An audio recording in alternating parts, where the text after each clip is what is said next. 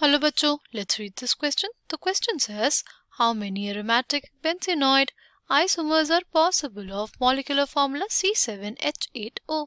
हमसे पूछा है कि कितने aromatic benzenoid isomers possible हैं किसके लिए? C7H8O के लिए, right? The key concept for this question is isomers. Isomers क्या होते हैं हमारे पास?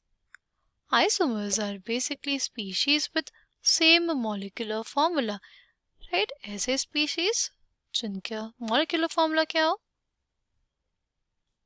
Same हो, species with same molecular formula. उनको क्या कहते हैं?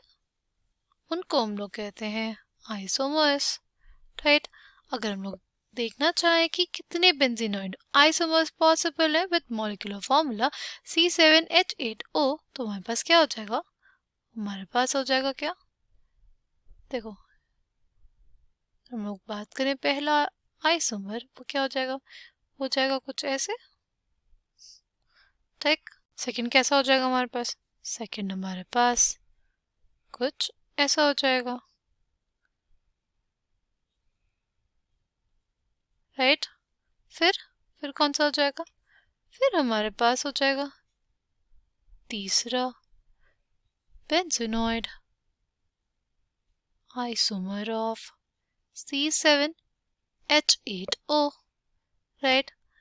फिर अगर हम लोग बात करें पांचवे और चौथे आइसोमर्स की, तो वो हमारे पास क्या हो जाएगा?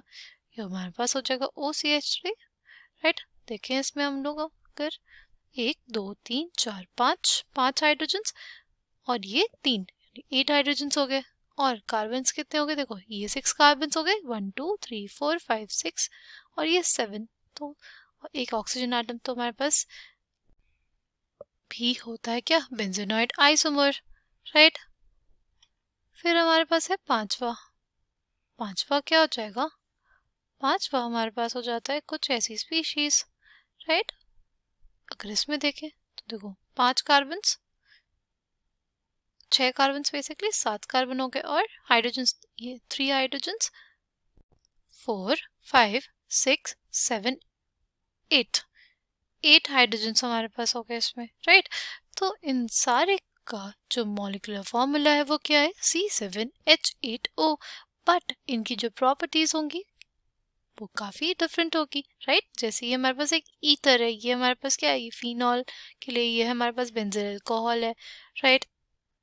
So the final answer for this question will be